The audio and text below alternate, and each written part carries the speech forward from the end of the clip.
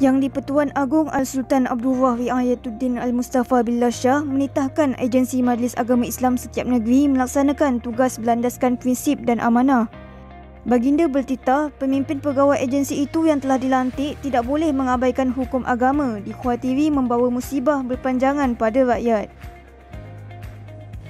Oleh yang demikian, agensi agama Islam negeri memainkan peranan yang besar sebagai sebuah dewan pemikiran dan pentadbiran agama Islam serta menjadi penghubung antara umat Islam dengan yang di-Pertuan Agong.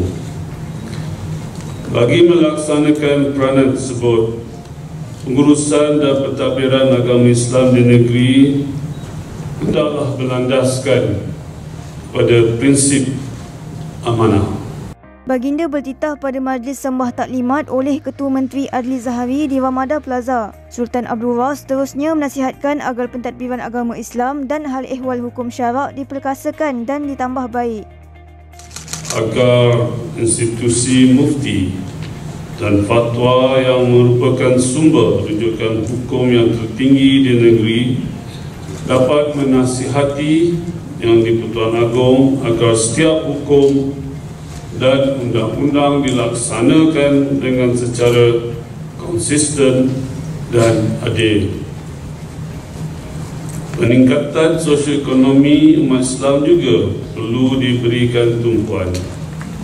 Majlis Agama Islam Negeri perlu bijak menerokai sumber-sumber baru Baitulmal demi memastikan dana Baitulmal terus berkembang dan mampu menjadi pemangkin pembangunan sosio-ekonomi ummah.